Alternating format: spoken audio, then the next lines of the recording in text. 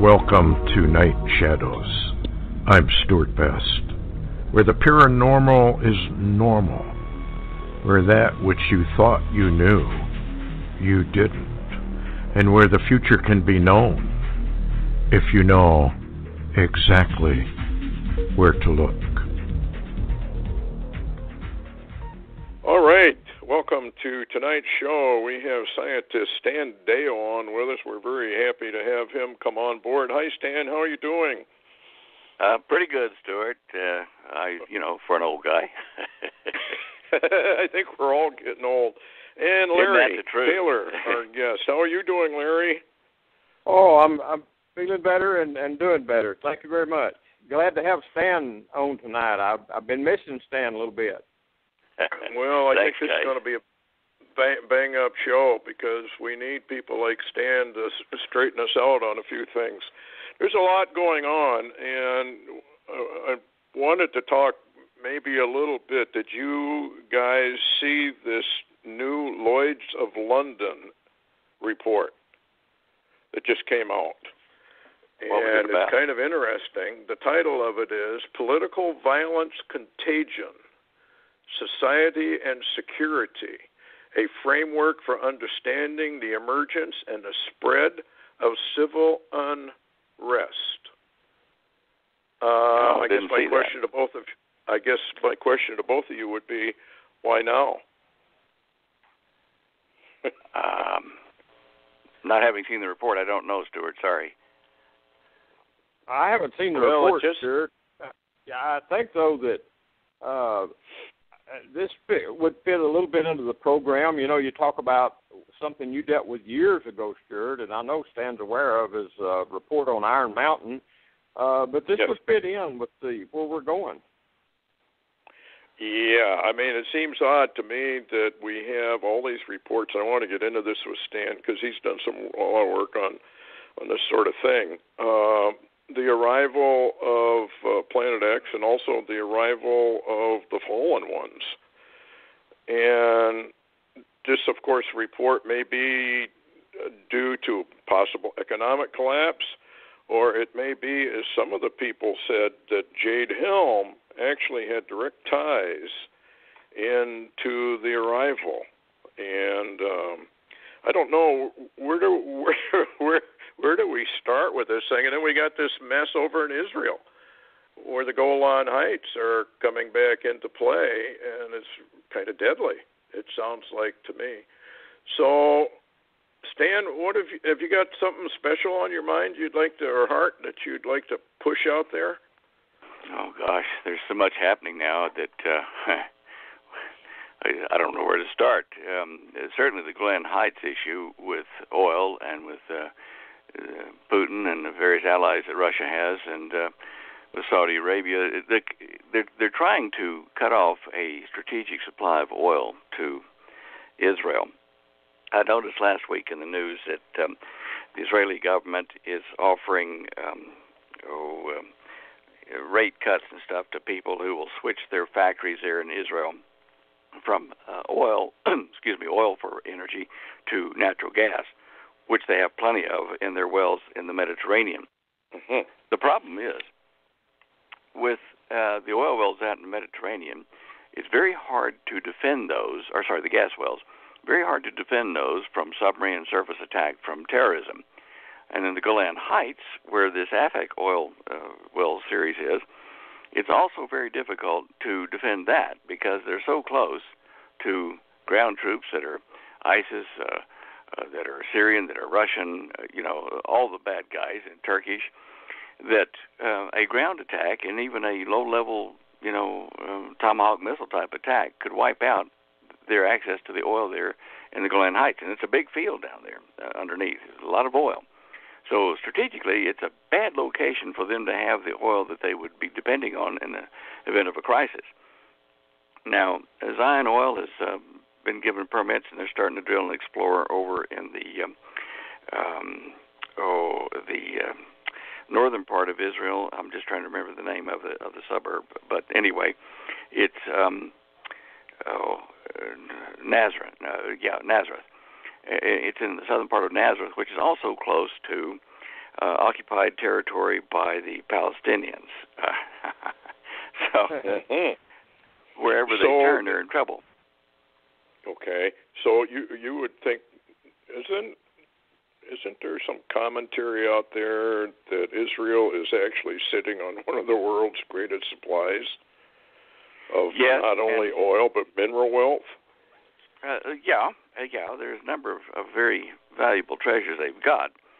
The ideal situation for their oil would be to have something closer to Haifa, where they have a refinery there, a large refinery, and where they could protect it on land better than they could at sea or in the Golan Heights, because they could set up, if they haven't already, surface-to-air missile interceptors and Iron Dome type stuff to stop air attacks.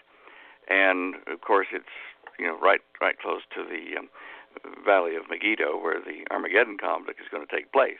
Now, I think that the Armageddon conflict is going to take place in the Megiddo Valley because the invading forces are going to want to take the oil that's going to be uncovered there. Now, my dad was a petroleum engineer, so I picked up a bit of his stuff, his knowledge, and for hunting for oil and stuff like that before he passed. He was a firm believer that there was a big oil field there in Israel. Now, a number of rabbis that I've studied with over the years have told me that they are aware of a very deep, like 5-mile deep oil field in Israel. Now, they didn't say where. They kind of hinted, and I think I found it in the interim. It's down. It's not quite as deep as they thought, but there are two, underground valleys, if you wish, which can contain, and I think do contain, lots and lots, billions of barrels of oil. Now, the Arabs are aware of the threat from Israel having a deep oil source. And behind-the-scenes talk, 20 years ago, was that from the Arabs to the Israelis, if you tap that source and start to bring that oil up, it'll be a declaration of war from us, or to us, because the Arab oil, OPEC Arab groups, their oil comes from shallower wells than, 5,000 feet or 50,000 feet or whatever down. And they said, since our wells are up at the top, you'll be draining oil from them into your oil field. You'll be stealing our oil. And the Israelis said, no, whoa, wait a minute. Let's look at this logically.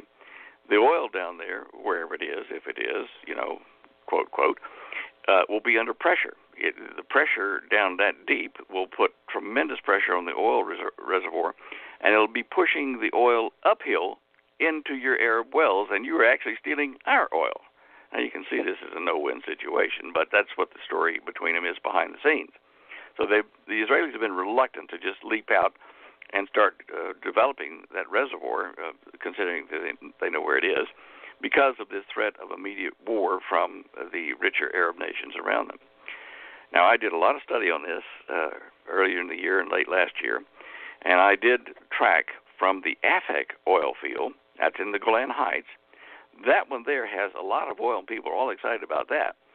But when that was formed, the oil that's underneath Afek went down and across the Sea of Galilee underground and in a fissure that goes all the way into northern Israel to the northern western part of the Valley of Megiddo. In fact, it's within 15 miles of the refinery there at Haifa.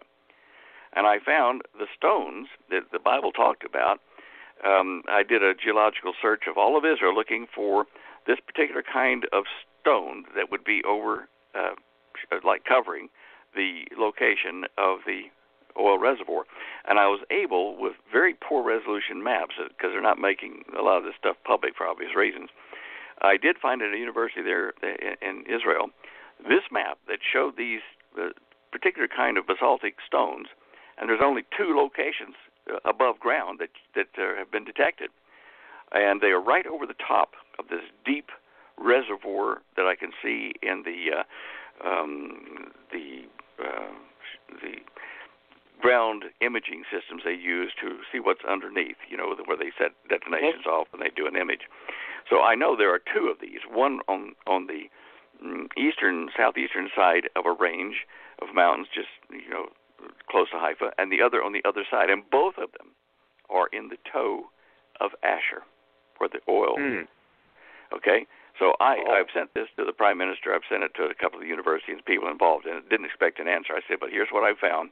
And if you haven't found it yet, please look there, because the Bible says that you'll find oil there.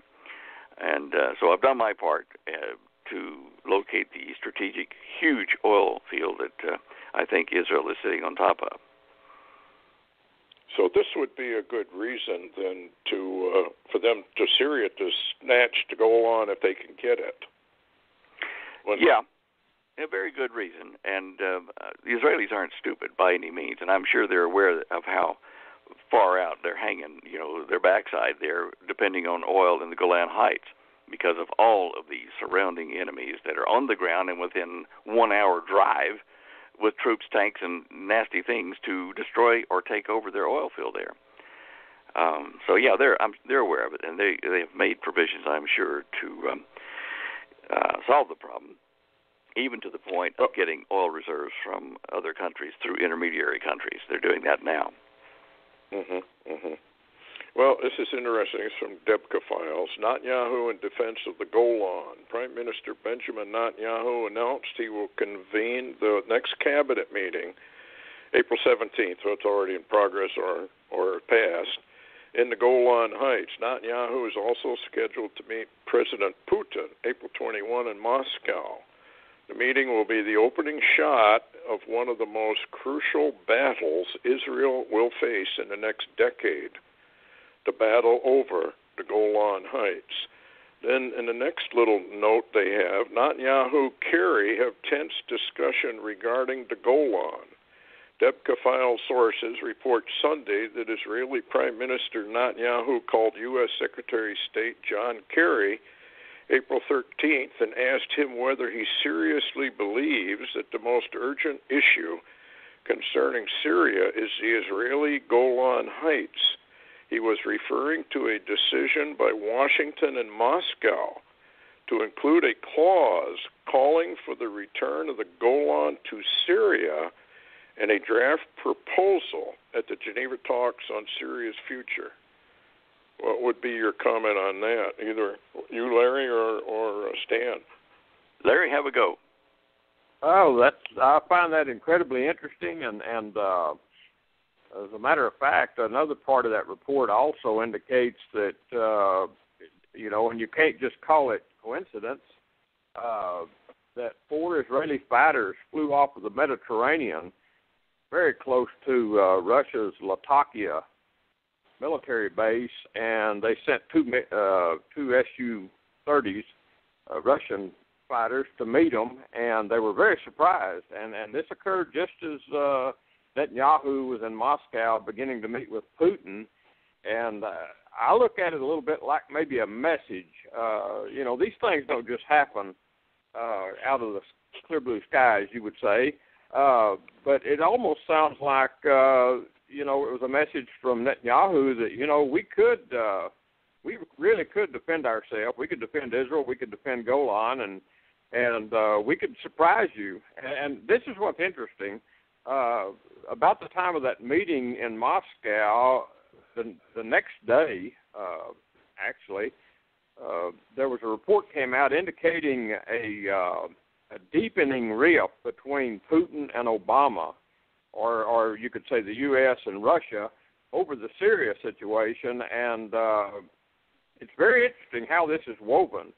I wondered, I talked to you, Stewart, the other day, and I kind of brought up a kind of a crazy theory that is it possible that actually, and this is something I'd like Stan's opinion on because he knows biblical prophecy and all, but I'm beginning to wonder and look at some of the dots that seem to be connecting.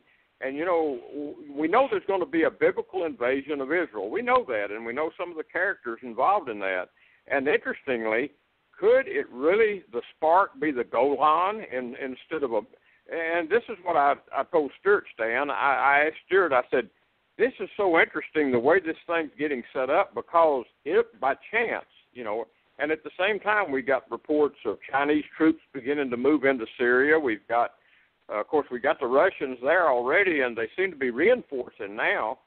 When at one time they were withdrawing, and I begin to look at this like kind of odd. Like, is there some kind of scenario we're about to see where, and we know Obama is, everything against Israel he's for, and all the plans that Obama has worked has been against Israel with Iran and all for a long, long time. And of course, we've got Iranian troops also under a very close eye friend of yours. I wouldn't call him a friend, Stan, but Soleimani, who I've watched very closely, and it's mysteriously come back out after being wounded, apparently.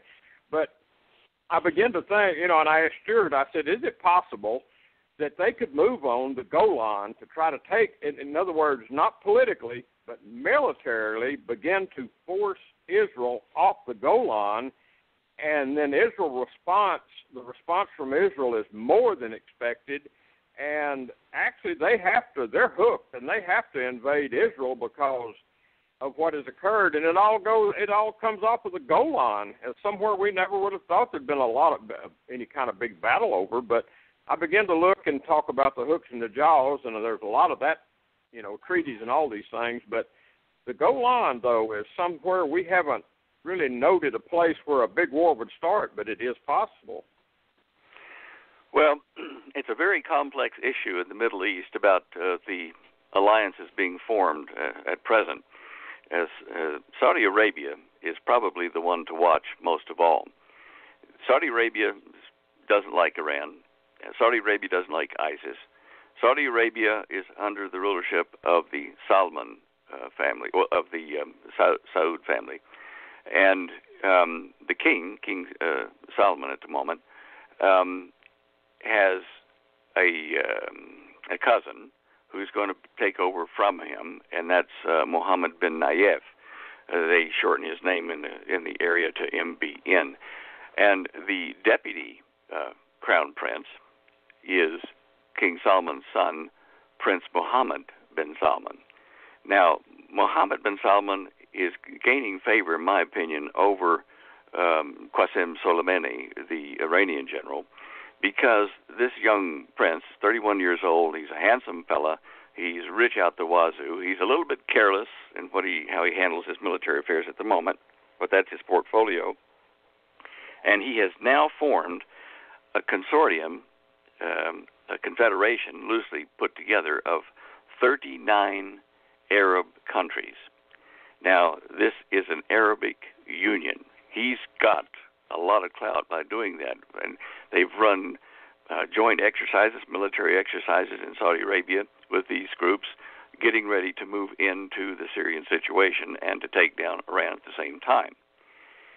This guy, this young prince, he will qualify, since he won't be the king. He's still be the prince in line after Mohammed bin Nayef. This young prince will probably make a treaty with Israel and the many nations that he's pulling together, probably in the Arab Consortium, for peace after something big happens that, Israel comes through and the world is afraid of Israel. I think, Larry, what you were saying is probably true. Israelis are going to use some of their secret technology, some nasties, and it'll scare the heck out of everybody in the world. And so this young prince, Salman, will ratify that treaty, that covenant between Israel and the many nations after this happens. Now, he won't make the young prince won't make the covenant, but he will ratify it on behalf of the consortium. Now, I know that people don't like looking at Nostradamus as a reliable prophet, but there is one thing that leapt out at me when I was reading what this young Prince Salman is doing. Salman, by the way, is the Arabic form of what we call Solomon. And the verses in the Revelation of John do point to, here is wisdom. And they say it's the number of a man, and the number is 666. Well, everybody's thinking, okay, you count up his letters of his name in this language or that, when you add it up and it gets 666, that's got to be the guy. What was being said there was, in this place is wisdom. And the 666 refers to King Solomon and his behavior. He had 666 I think it was talents. But anyway, he had 666 of these quantities of gold every year as his income. And the main places that 666 are mentioned, there's two of them, were both to King Solomon and the amount of gold that he received. Now, he was thought to be a wise, very wise, the wisest king. Here wisdom is. Go look at King Solomon. There's a clue. Going back to Nostradamus. Nostradamus says the Antichrist of this age will be called Mabus, M-A-B-U-S. And as sure as I sit here, I have read a number of news articles in Saudi Arabia in the last year where they refer to young Prince Salman, Mohammed bin Salman, as MBS to differentiate him from the Crown Prince, Mohammed bin Nayef, MBN. So what does this mean? How does that fit with Mabus? Well, Mabus is MBS as consonants. There are two vowels in there. Two vowels, A and U. What is young Prince Salman doing? He is forming an Arabic Union, M-A-B-U-S. And if that doesn't make the hair in the back of your neck stand up, I don't know what will. He has got money. He's selling off a large chunk of the Arab American, the Aramco oil company, and he's going to turn that back into his country for various means. But it's a huge amount of money. He has got money and power. And the throne in Saudi Arabia has been telling Obama what to do since he got office. Yes. He bowed down to those turkeys. I could not believe my eyes. Yes. Now, here is something, guys, that I only leaked out publicly this week in one place, in a little show I was doing. And that is this. You know that I used to work for Dr. Teller's group down in Australia. What you may not have heard, certainly not publicly from me, was that we had a base, a research base with flying saucers, etc., in Saudi Arabia, 120 miles outside of Riyadh in what's called the Jabal Tuwaik mountain range.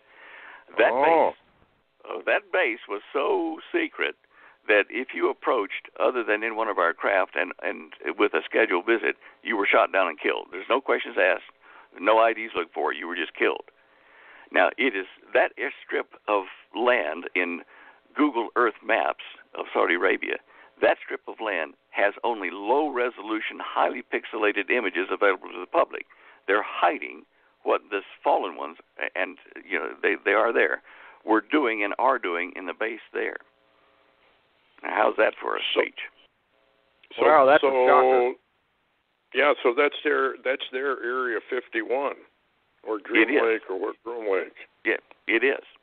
And I think that now here's another thing that I'll be releasing, in a major lecture in July there in Colorado Springs. I found Atlantis, and this is no joke. It is part of the Genesis 6 story. Atlantis existed after Genesis. They landed, the fallen ones came, the angels came, and they bred with our women, just like in Genesis 6, and they made hybrids, Nephilim. Now, yes. Atlantis was not a little island. It was a dirty, big island. And Plato told us, I've been following his instructions step by step, because I found what destroyed Atlantis and what caused the great flood of Noah all at the same time. Atlantis, the island, the whole island, not the capital in that little circles that Poseidon set up, the whole island was 1.3 million square miles. And the Plato account said it is as big as the area of ancient Libya and ancient Asia Minor. Now, that was part of Greece. And now, the area of those two is 1.3 million miles, so it's around that size, right? So the only thing that was that size, and it used to be an island before the flood, was the Arabian Peninsula. So I started looking, and I found the fertile plain that Plato mentioned that was in the Atlantis. I found that. It's 110 miles by 330 miles. It's a rectangular plain. It's there in the mud map I got from NASA. I found over 1,700 stone like monuments and things that the Atlanteans left. I found where the giants in Og, in Bashan, up near the Golan Heights, where they left a circle of stones, several circles, all around the center of the thing, which was a mud map of what the capital of Atlantis looked like. And I found a number of these same kind of symbols in stone down in northwestern Arabia.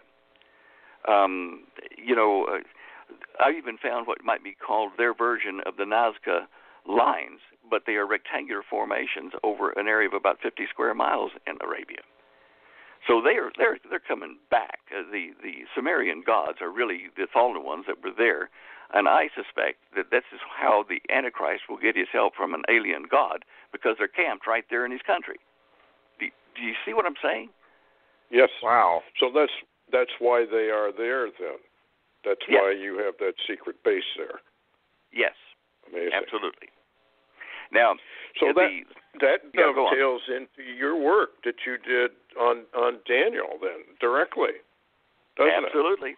Absolutely. Look, I'm just discovering these things now in the last few months, right? And in fact, probably in the last month, it's gotten even more intense, the things I'm discovering.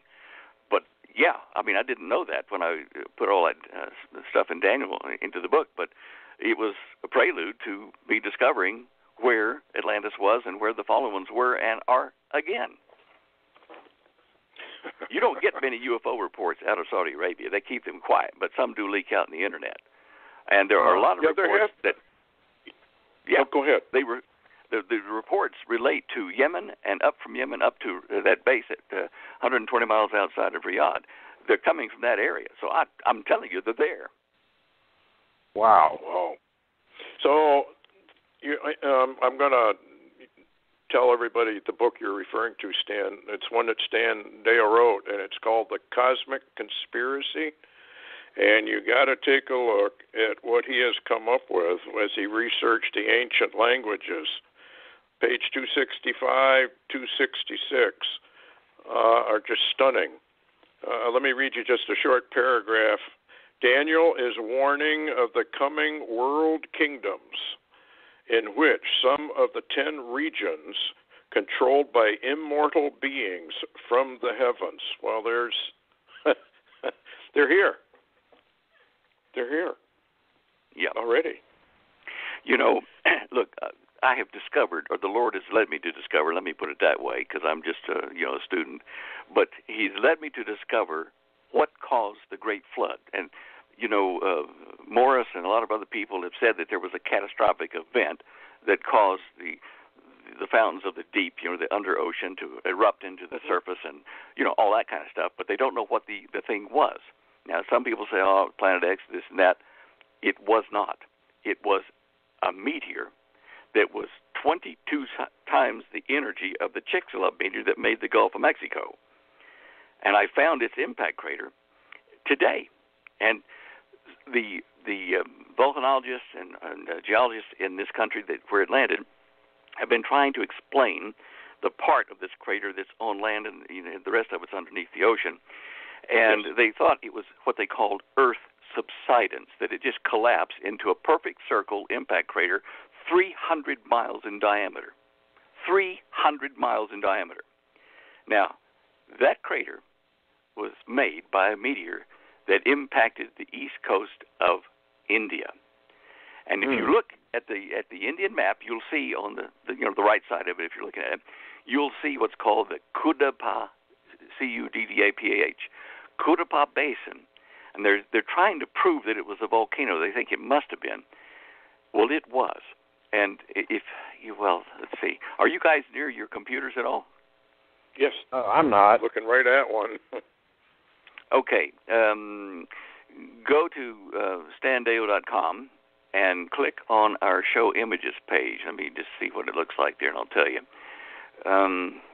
If you go to standeyo.com, you'll see a bunch of books and stuff up there, and scroll down under the pictures of the books, and you'll see a big sign that says YouTube. And down underneath that, in blue, it'll say Show Images. Click on that, and you'll see what I was talking about this morning. Okay. Now, now scroll down to what now? Okay, did you scroll down to Show Images in blue underneath the YouTube sign? No, I'm on your front page here right now. Okay, on the front page, do you see the pictures of books? No. What are you looking at with? Are you looking at it with an iPad or something, or are you looking at it with a computer? No, it's a regular desktop. It says standeyo.com. And the books are up on top, right? I got those. Right. Okay, well, just at the right end of the books and just down about, half an inch. Oh, I see it. Okay. You see underneath that YouTube sign that says Show Images? Yes. Click on that. Okay, got it. On the first image, in the top row on the left-hand side, click on that. First image, top-hand row. Okay. Now, tell me when you're there. Is this the Solomon Red Saucers final thing? No. What did you click on? I'm not sure.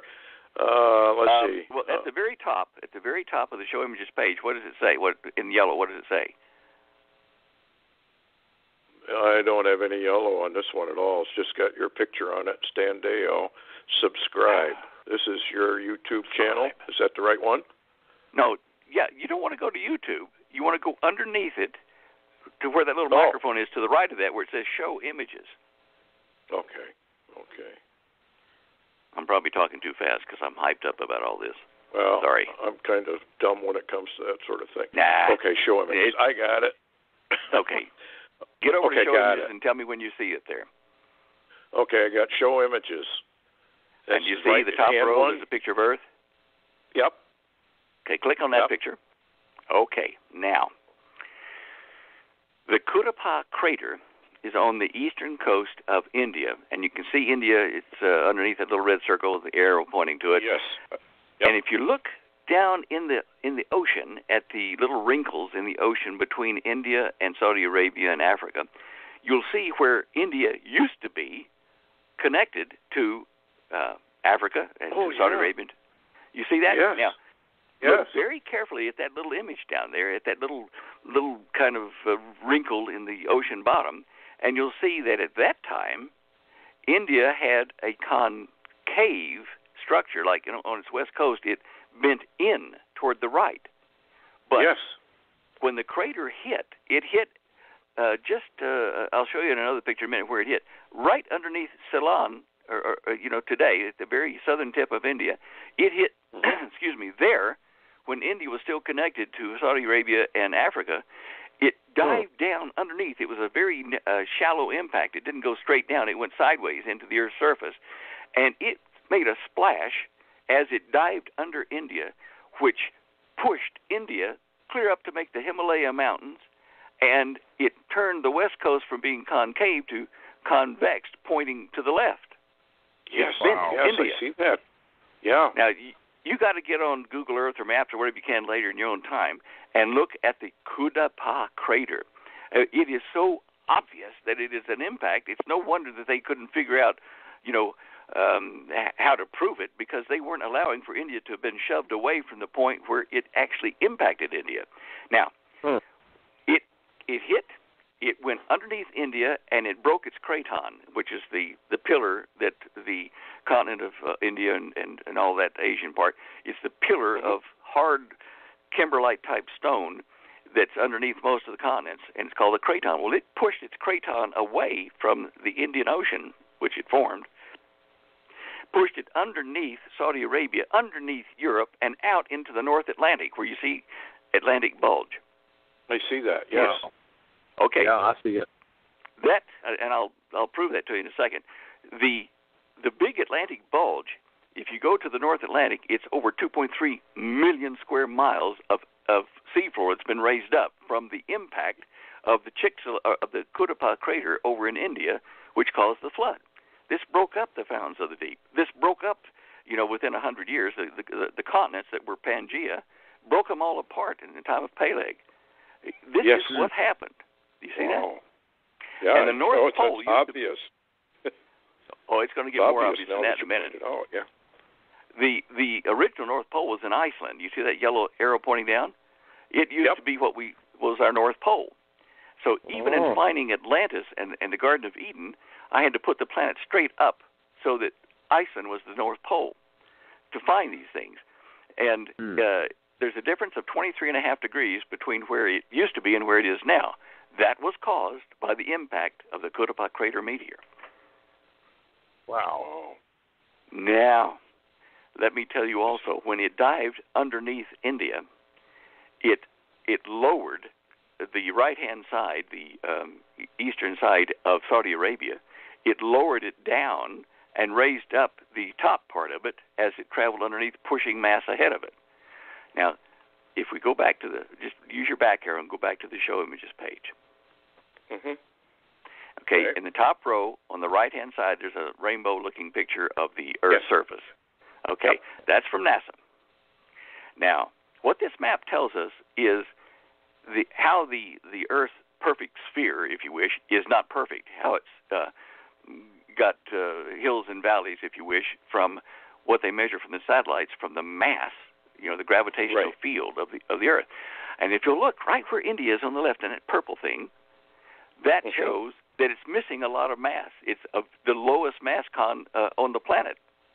And if you follow upper left going toward Europe, and it comes out on the right-hand side there, where did the mass go? Over into the North Atlantic and into Iceland. Do you see that?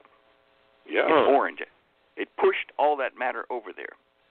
It pushed down Saudi Arabia. See, it's kind of bluish. But on the top end of it, it got kind of reddish or yellowish and greenish as it raised up the top end of the Saudi Peninsula, or the Arabian Peninsula. At that time, it was an island. The Mediterranean flowed straight into the Persian Gulf, and there was a sea there, and the Red Sea surrounded on the west side of the Arabian Peninsula. So the whole Saudi Peninsula was an island, the island of Atlantis. That had to be destroyed by God because of all the crossbreeding of the animals and vegetation and people and everything there. Now, going out on a limb, just on a side issue here, a rabbit hole. Okay. The thing that bothers a lot of the rabbis and scholars of the Old Testament, in Genesis in particular, is that giants reappeared, hybrid Nephilim baddies reappeared on the other side of the flood, but they weren't on the ark. Now, I think from what we've determined in retranslating the words they use for the earth, it said God lifted up the ark above the earth in English. In Hebrew, it says it lifted it up above the red dirt. Now, the Arabic peninsula is red sand. You can see it in the Google Earth maps. The blind Freddy could see it. It was the impact of the meteor shoved a tidal wave across the entire planet, rolled around the entire planet, and left rain from the fallout from all the vaporized water from the impact. It went up into the stratosphere, got cool, made rain, and from the broken up fountains of the deep, flood. And it flooded where this depression of mass was. So the Indian Ocean right up into Saudi Arabia and some of the surrounding areas of Europe now were all flooded for a year. But not the whole planet. It didn't get all the baddies. So God says to Israel, as Moses takes him in, or Joshua takes him into the Promised Land, it says to Joshua, go and kill all the animals, all the children, all the people, everything in this village, because they are part of the hybrid fallen ones that got through the flood. So God had a cleanup plan. He had a cleanup plan so that they wouldn't get away. But you can see now, I always wondered, why did God make Joshua, the Israelis, just go in there and kill everything in that village, or this village? There were several of them they did. Why destroy them all? It's because genetically they were corrupt. And they would have corrupted the rest of the planet. Yes, eventually. yes, absolutely. Absolutely. I'll tell you what, the stuff I'm finding here is absolutely making my mind go zap. It's just amazing stuff. Wow. Stan, let me ask you a quick question here. When that struck, it apparently what you're describing, and I see on your page there was an incredible redistribution of weight with part of the planet. And I wonder now, after the flood, after this occurred, is that why now the Earth is tilted at such a strange angle and also a wobble and the spin has changed and all? Did that do all of that at that time? Yes, sir. Yes, sir. Absolutely. Wow. I even ran experiments with the vectors, the impact force of that meteor where it hit and the spin of the Earth at the time, and see which way it would tilt the Earth. And it's 23.5 degrees. Wow. Science is going to have to catch up to truth. They really are, and they're starting to. There are several physicists who've published papers and incurred the wrath of the rest of the cosmologists and astrophysicists and whatever. But these guys have come out and said, look, from your own formula, and from what Einstein proposed and what subsequent physicists have proposed as the Big Bang, that all the mass, including dark matter, was confined to a little pinhead volume, and that was before the universe formed, and it exploded and blew out everything. And they said it took 15 billion years, in classical physics. These scientists said, "No, wait a minute. Now you're measuring how old everything is with what they call radiometric dating, which is using the decay rates of radioactive isotopes, which depend on the speed of light. It's part of the formula, being constant." Yes. At the beginning, when everything was crammed down and so dense, tightly packed, something traveled a lot faster. Electromagnetic waves traveled 10 with 30 zeros after it faster than it does now. 10 with 30 zeros. Now, if you look at the similar situation on Earth, if I speak to you in a room through air, my voice, my sound waves, use the air as the medium, like dark matter would be for light, and the sound travels over to you at 1,100 feet per second. If I were to connect to you with a bar of nickel, it would travel to you at 5,500 feet per second, 5 times faster because it's more dense, because the impact travels through all these tightly packed atoms. Go back to the universe, starting, Big Bang. Light traveled so much faster then, radioactive things decayed so much faster, everything occurred so much faster, that when you apply this curve, it's what they call an asymptotic exponential curve. When you apply that to the speed of light and various other things that depend on it, it makes the universe less than 100,000 years old, maybe less than 50,000 years old. Now, isn't that incredible? Well, that would, that would still a lot of questions, because a lot of people, they just can't believe what Genesis says. And like the Big Bang, if you look in, I think it's in Isaiah, he says, "I stretched out the heavens." Well, if he stretched them out, that means it expanded. Absolutely, absolutely. And in Revelation it says, after the 1,000-year reign, the millennial reign, that the earth and the heavens shall pass away in a great heat, and a new earth and a new heaven will replace them. Now, we're expanding and going to dissolve. Things are going to break up, and it's not going to be billions of years like you're saying. It's less. Well, it's just a little over 1,000 years, and this is going to happen. Things happen a lot quicker and more catastrophically than science wants to believe. They want this gradual Darwinian progress. They just don't open their minds and look for the truth of their scientific findings. Now, if the universe is expanding like they're claiming, let's say it started to contract, we wouldn't see that anyway until it got to us, would we? Well, the Indian philosophers and physicists and astronomers from ages ago said that Brahmins they said that Brahma sleeps for 100 million years, and then Brahma awakes, and they were applying that to the expansion and contraction of the universe. Maybe it would all be relative. Maybe we would not realize it until it got hotter or whatever, but I don't think we're going to be here in this form anyway. We'll be in a safe place with the Lord. But, And here's another point on that. You remember when Moses was up on the Mount Sinai talking to God, and he said to God, "Look, can I see what you look like?"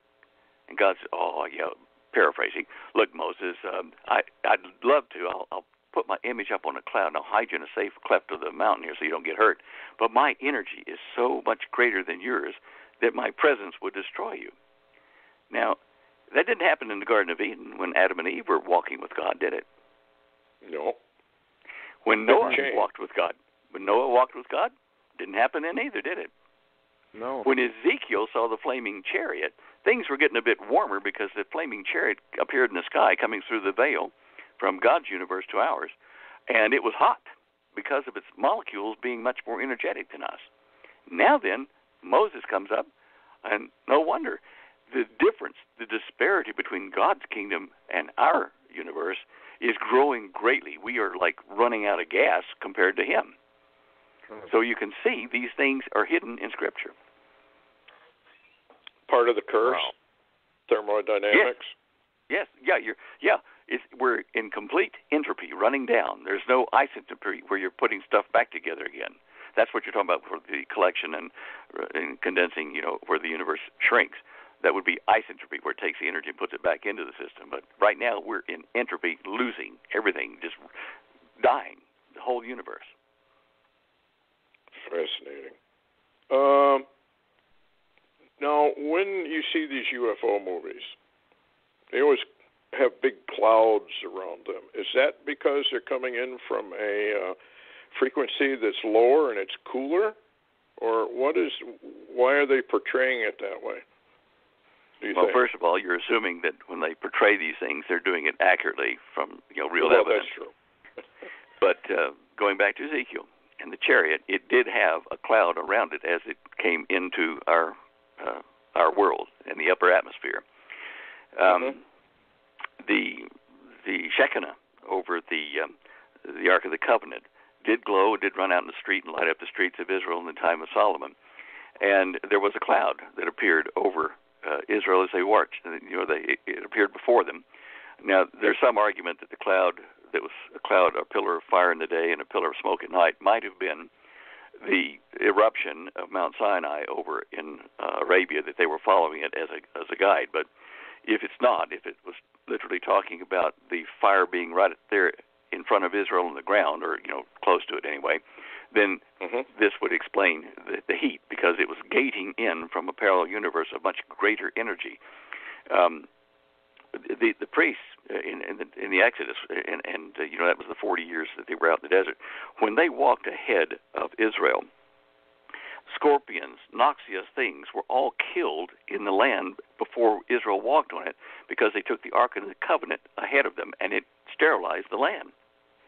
Didn't kill the good things, but it did kill all the noxious things. So there was power coming from God's Ark of the Covenant to our Ark of the Covenant here, and doing all the wondrous things that it did. Wow.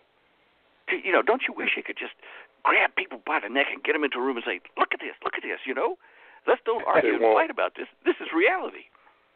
Well, I've often wondered, Stan, as we get closer to the end, which is getting obvious, it seems like there's more and more people defecting, running from it. Less people are willing to look at it. Sorry, they are or are not willing to look at it? Not willing to look at it, really.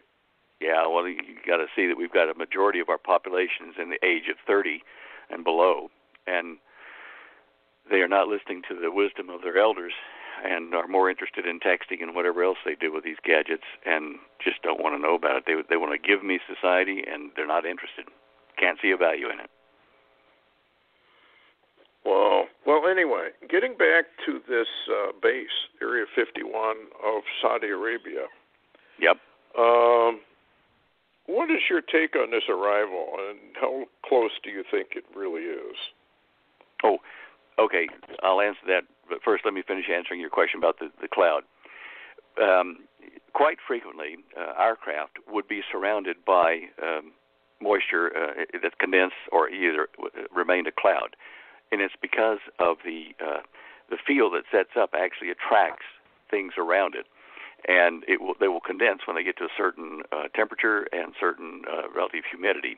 So, yes, it is quite feasible to say that when the electromagnetic or electrogravitic craft are stationary, that they will create a cloud around them. And even when they move, the cloud will move with them. In fact, in our early tests in the late 50s, they were using not anti-gravity, but they were using charged air, plasma air. And they had a kind of rubbery seal around the top part of the saucer that caught fire frequently. And when it did, it would put this acrid smoke out, and it wouldn't go anywhere. The stupid smoke would recirculate through the drivers and everything, and you'd be flying in a black cloud blind. And they'd have to ground the craft and call for help, and someone else have to send another craft over and couple to it and take it to safety. So, yes, clouds do form around these things of all kinds of stuff. Now, How close are we? I'd say that the world has to be ready for someone to help them. All religions, all cultures, all status of, financial well-being or not, all of us are going to want to have this solution. To do that, we have to bring the earth to the brink of destruction by something. Economy, nuclear war, and that does seem to be a major part of what's going to happen, because Israel is going to get blamed for it for sure, and there have to be a treaty. So there's going to be a global crisis, financial, physical, militarily, that will make people cry out, give us someone who has the answers and can bring peace at any price. And that's when we will see the unveiling of the world leader with the technology and the help of Satan being named as our elder brothers from space or some such rubbish like that. This has all been laid out, been planned, waiting for the moment, and I would say that moment is probably within 10 years, maybe less. Yeah, they seem to be moving along pretty fast. Larry, got any questions? Something I was wondering about, Stan, I talked to him on an earlier radio show.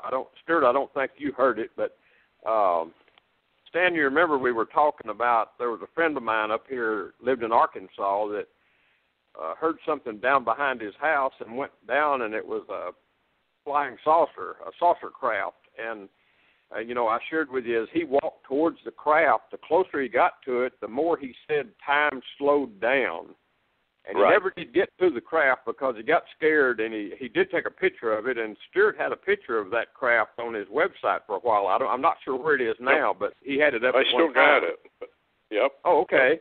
But what I was going to ask you, Stan, and you said that made perfect sense, these craft, whoever, is in these craft, the saucer-like craft, they appear to somehow close in involve space-time or affect space-time to some degree. And I was also wondering one thing that is just a thought, and wonder your opinion on it. Inside, these craft, is it possible that space-time is different? I know you said time was different from inside the craft to what was outside the craft. There was a difference there. And I was going to ask you, too, if these craft are multidimensional, is it also, because there has been reports from a few people that some of these craft, when they get inside them, they're a whole lot bigger than they are on the outside. And I was wondering, is there a multidimensional essence inside these craft that makes the interior of the craft different from what you're looking at on the outside? In other words, could a ball of light actually be almost the size of a city inside it? Just a thought with the talking about space-time and dimensions. All right. Well, first of all, in normal physics, even with the electrogravitic things we've talked about, you would think that such a thing would be impossible unless it were a gateway inside of it to the parallel universe. It's much like the Doctor Who series on the BBC, where his TARDIS time travel thing looked out on the outside like a police call box, and you opened the door and went inside, and it was a huge multi-leveled dwelling place for the Doctor. And I'll admit it, I'm a Doctor Who fan. But that kind of a situation could well exist inside one of these craft. Remember, the account of Nimrod building the tower, organizing people who spoke the same language at the time to build this tower up to the heavens. The angelic beings said, let us go down and confuse their language so they can't build that tower and rise up to become as one of us. They were afraid that we would get out of the crib too early, and that's why they scattered our language and whatever. Now, there was a way for them to gate from Earth at a high place into the next universe. Remember, God sat on a mountain for Moses? The 200 fallen ones went to Mount, Harmon? Yeah. A high place. And it seems that the high places are where they gate in, even in South America and some of the ruins they found there where they said the gods came and went. They were high places, mountainous places. Ezekiel's flaming chariot came out of the air. Satan is the prince of the air at the moment, the gateway area. Now, he's going to be prohibited, if not already, of returning back to the heavens to challenge people in front of God. He's going to be cast down with his minions here to earth for the last days, and he may already be here. But time is an interesting subject, and I'm going to try to explain this simply by saying that time has no real measurement, no seconds, no hours, no days, no Martian days. It's all relative. And here's what happens. We measure time, let's say, by the tick-tock of a grandfather clock. We measure time by the vibration of a little silicon quartz, silicon dioxide crystal in a watch, crystal time. We measure time by the oscillations of a cesium atom, rising and falling in energy. What happens in every case that we use to measure time? We take a physical thing, and it changes location or size. In other words, distance is the footprint. While a cesium atom expanded, a micronats fart big and then collapsed back as it oscillates back and forth. While it did that maybe 50 million times, the second hand on our clock ticked over 1 second. It moved 1 second. It's all relative. So when you look at the motion of things and the density of space and energy, they're interchangeable. If you're looking at a flying saucer that's using an electrogravitic field, it can alter time inside that field in both directions. It can be less dense than the air and dirt around it, or it can be more dense. And depending upon which one it is, time will either contract or expand. In other words, things will pass either slower or faster inside the craft, depending upon which density you've chosen relative to the outside. So when your guy was walking toward it and things slowed down, that tells you that as the energy got more dense in the craft, because it was charged up, it had been up and was settled and maybe about to take off, the air, the dirt, and everything within that field was more dense, had more energy. So that's used by the saucer pilots when they want to turn a corner at 20,000 miles an hour. Instead of doing it in a tenth of a second or a hundredth of a second, which would have just destroyed the craft and the crew from G-forces, they pump the energy into the crew and the craft, make them very dense, and to the crew, it's like your friend walking up toward the craft. Things slow down, and they look out the window, or viewport, whatever they've got, and they look at people on the outside, and everybody outside there goes into slow motion, if not almost stopping, while the occupants inside the craft play cards, have a cup of tea, whatever, turn the corner, and take 10,000 times longer to turn that corner than what your eye sees in a blink of a second. And that's why you see the brilliant flash as they turn a right-angle corner at high speed. It's discharging the energy that they piled into it before the turn. It all makes sense if you stop and think about it later. So that's how time is altered. It's a pure ratio of how far this moved in the time that moved that far. Okay, it's a length, and it's a pure dimensionless ratio. So I don't know if you saw the video some kid took, but you see these two aliens walking around outside the craft. They're very tall, spindly-looking things. They see the kid who's videotaping them, and they run, and they get in this craft. It leaves, and then you see this portal open up, and there's a giant flash, and the thing is gone. Was that the one where the saucer was kind of on the ground, and there's a little hill between the guy videoing it and them? Yeah, I saw that. I think I've got it, actually. Yeah. I mean, they must have gateways, straight away, or either they went so fast that it looked like they disappeared through a portal. I don't know. But do you think that was authentic? I always thought that was authentic because, the kid drops his camera screaming for his mother, I don't know. I mean, computer graphics make it fairly easy these days to fool us, but I couldn't see anything wrong with it. I mean, as far as I could tell, it could very well have been real. Mechanically, physics-wise, I couldn't fault it. Well, I have a story. Yeah. Larry, you got any questions there? No, I'm fascinated. I'm still. I'm still digesting. I'm still watching that saucer craft make that quick turn and disappear. Stan, is that why a lot of sightings, they report that they see something moving around in the sky and it's bright, and all of a sudden there's a flash and it's gone, completely vanished? Is that why a lot of times it's gone, it just went somewhere else? I think so. Some of the footage that I've seen that I think is authentic, when you do it frame by frame, you'll catch a portion of that craft as it blinks out in the next frame, as though it were moving. But I'm not against the theory that, or hypothesis anyway, that something like that can open a portal and go into the parallel universe, and then back out somewhere else. There's so much we're just now starting to scratch the surface of, and to understand how God works everything, at least at our level, anyhow. What's your take on Bob Lazar? His Area 51 experience, Stan? Yeah, I don't know. I've talked to Bob, and I've seen a lot of tapes, and talked to George Knapp, who discovered Bob, and let's say that the way Bob described the anti-gravity field inside the little scout craft, or what do you call it, doesn't exactly jive with how we did ours.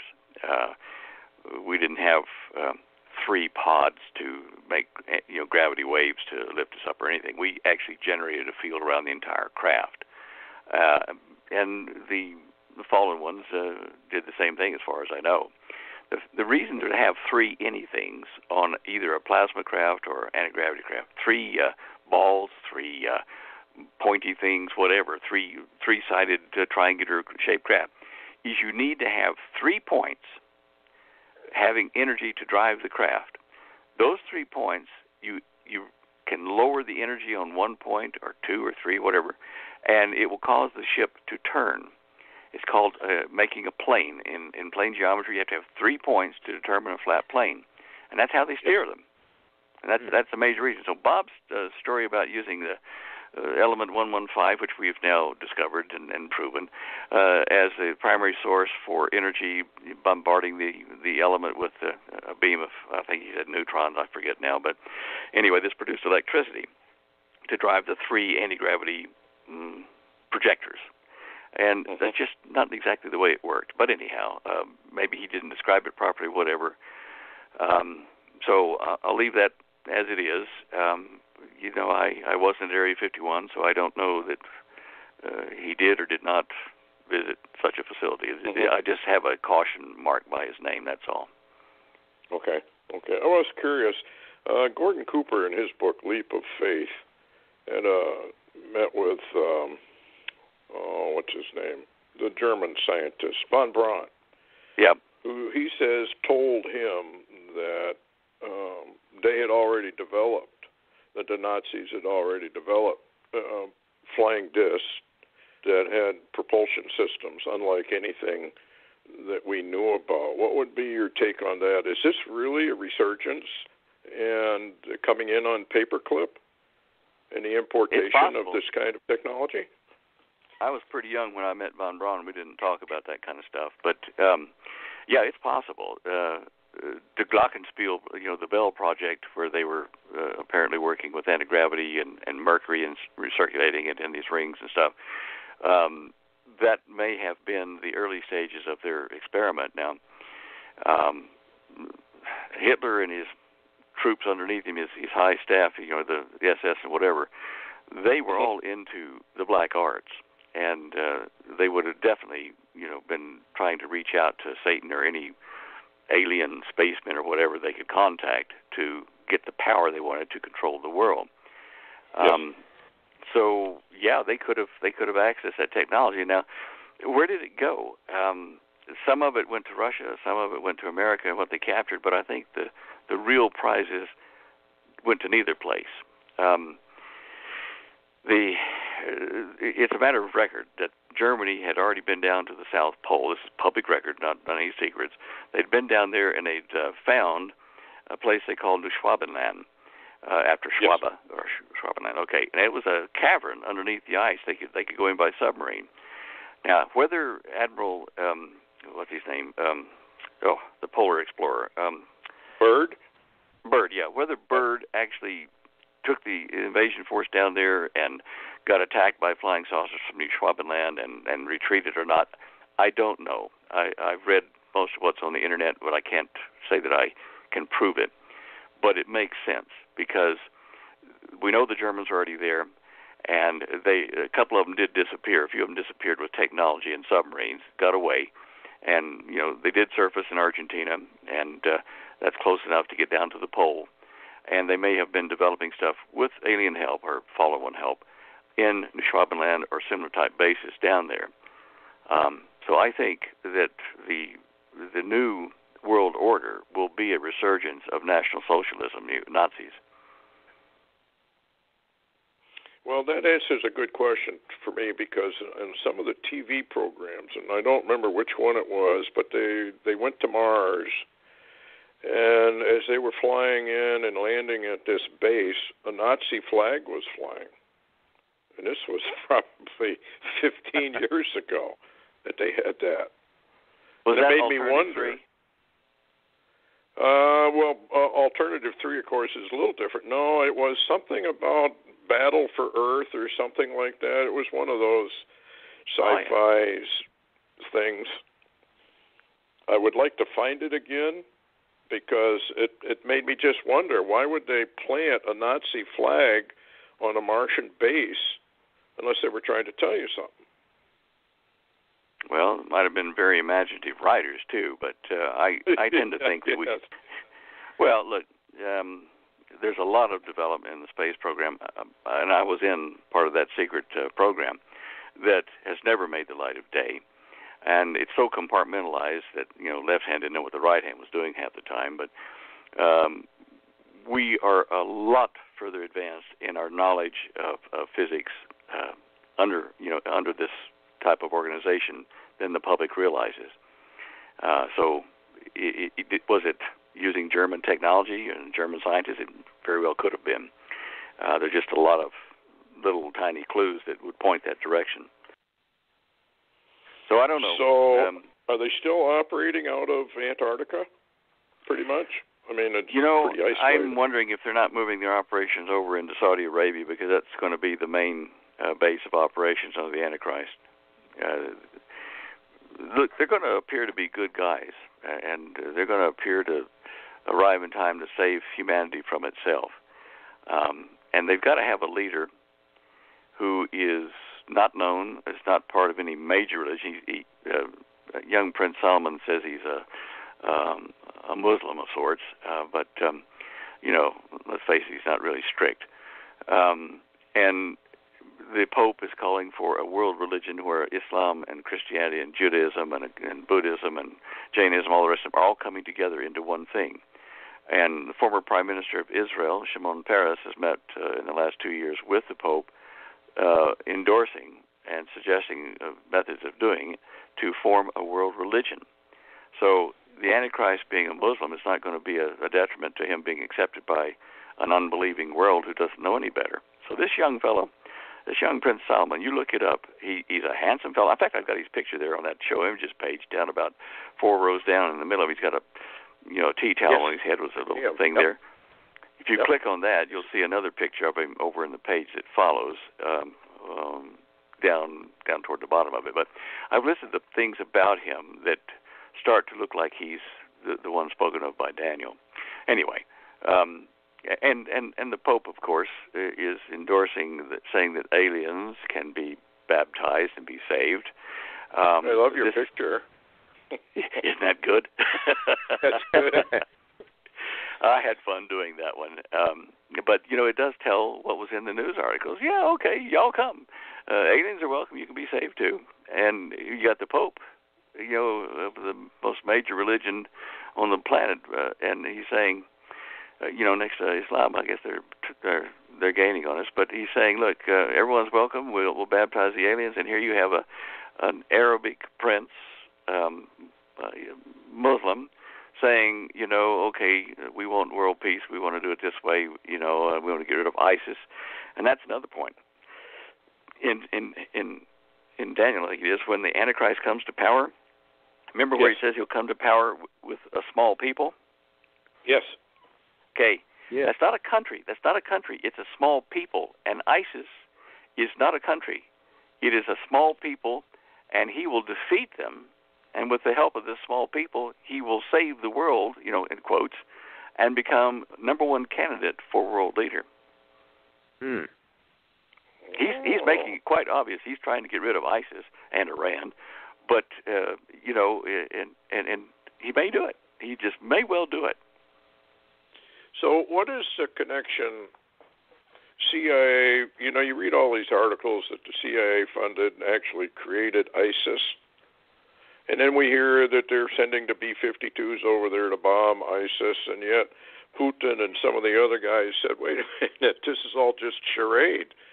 They're just pretending to go after ISIS, and they're really not, which is one of the reasons Putin said he went in there in the first place. Yes, I don't think that what we're being fed in the press is the truth by any means. It's a long way from it. Smoke and mirrors out there. An interesting thing about Putin's move into Ukraine, Putin is facing famine again in Russia, shortage of production. The eastern side of Ukraine that he's gone into is the breadbasket. Russia used to depend on it for a lot of its food. So food and energy and water, they're all top items. That's one of the reasons that I'm pretty sure that Putin moved in there. Well, I'll tell you what, Stan. Yeah, I was just going to mention, Stan, that there are some scattered reports, intel out there, that say that Putin is preparing to go take more of the Ukraine on that side than is already taken. And so do you expect that to begin to happen shortly? I do. Now, he's down in the Middle East. He's supporting Assad. Why? He needed to have a Middle East presence to a seaport in the Mediterranean and a number of other things. But since they've lost their presence when the Soviet Union disbanded, he wants to regain their strength in the area because of the oil fields. And, of course, we know that the kings of the East will march in there after the world, the Arabs and whatever, have fought against Israel, and Israel's fought against them. And there's been a real melee down there in the Middle East. And when everybody's tired and spent all their weapons and, they're broke, the Chinese will just walk in. They'll march in from China over there to grab the oil fields, and that will be where the last big battle, the Battle of Armageddon, occurs. And why? Well, let me ask you something, Stan. You're familiar with Dan Gordon, are you not? Dan Gordon. I'm not sure. He's a good friend of Richard Shaw and L.A. Marzulli. He's a screenwriter on the West Coast. He's also an officer in the IDF Reserve. And I had interviewed him a few months ago when they were having a lot of trouble with Gaza. And I asked him a very interesting question, pretty pointed, but kind of interesting. And I got an unexpected answer. When I asked Dan about what was Israel planning with a solution to stop a lot of this, with Hezbollah and Hamas and ISIS and all that surrounded them, and what his answer was to me is very interesting. He said, Israel is playing for time. He said, we're playing for time. What do you think about that answer? It probably means that they have got a method of defending themselves, and they're either wanting to get them into place or into production, finish it till where they have enough, or they're deploying them now to get ready to really surprise everyone. Look, the world is going to be afraid of Israel. They really are. And they've got stuff they've been doing in the back room. I've heard rumors of it about tactical nuclear bombs that are more like neutron or real estate bombs, but they're tactical, smaller levels that could be launched on smaller missiles in the field. And they may have something even better than that. And when they are pressed into a conflict here shortly, they will use that, and it will be such a surprise and such a devastating thing to the enemy. Is why the nations of the world will say, wait a minute, okay, time out. Let's make a covenant, a peace treaty, okay? We believe you. And I think Israel is just about there. They've look, they have to. If they don't, they would might as well just lay down and die. They're being threatened on every side, not subtly at all. I mean, there are a number of the Arab nations that want them to disappear, lay down, and die, go away. And Israel is such a small country physically that they can't have the option of letting somebody do a first strike. They've got to make preemptive strikes or be ready to absolutely decimate any strike that comes their way. And I don't blame them. Well, I know Netanyahu was asked one time, maybe Larry could remember, but it was maybe 2 years ago, and they asked him, well, why are you preparing for all this, and who do you perceive as your enemy? And he just replied, everybody. I remember that. Yeah, I didn't hear that, but I can believe he said it. It's such a complex issue. There are so many factors that the guy that negotiates this peace treaty between nations and cultures that have argued about ownership of land for several thousand years, this guy is going to be pretty much the fair-haired darling of the world at that point, because they'll say, who could solve such an incredible dilemma between the Arabs and the Israelis and the Jews and the Muslims in the Middle East? Yeah, almost makes you think of Lawrence of Arabia, only in a modern sense. That was T.E. Lawrence. He was a writer as well. Yes. And when he was with the Bedouins over there as Lawrence of Arabia, one of the things he did get wind of and tried to track it down was a city called the Lost Atlantis of the Sands. And he was very close to finding it. Yes, sir. Yes, sir. You look it up. Look up T.E. Lawrence or Lawrence of Arabia and Atlantis of the Sands. Wow. So he knew, or they knew, probably. And it's sad he got killed in that motorbike accident after he got back to England. But he was onto something there. And there was also a great river, a missing river. And of course, we can see that now in the NASA images, satellite images. But he was going just on what the Bedouins had in the rumor market. And as I said earlier in the show, the Bedouins talk about who made all these, the mystical or lost city of Atlantis of the Sands, and who made all these stone formations, long straight lines and circles at the end of it, and a circle in the middle of that, and was the old men, the men of the old race, and they'll tell you about that. So it's right there in front of us. Just kind of got to connect the dots. And what's interesting, Stan, too, is some recent, I don't know whether they're archaeologists or what, that have claimed that a lot of the damage on the pyramids is water damage, and have been laughed out of the saddle. But they're not that wrong, far wrong, are they? No, absolutely not. I'm sure it's water damage.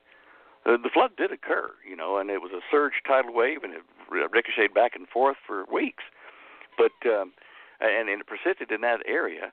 Even though some of the Egyptians did survive, they recorded that it took a year or so. They record something like that for the waters to go down. But the whole Saudi peninsula was a mud bath. It was just sludge, and they even told the Greeks. Plato's uncle or grandfather Herodotus. He said, look, and Solon. He said, when you Greeks were just crawling up out of the mud of the flood.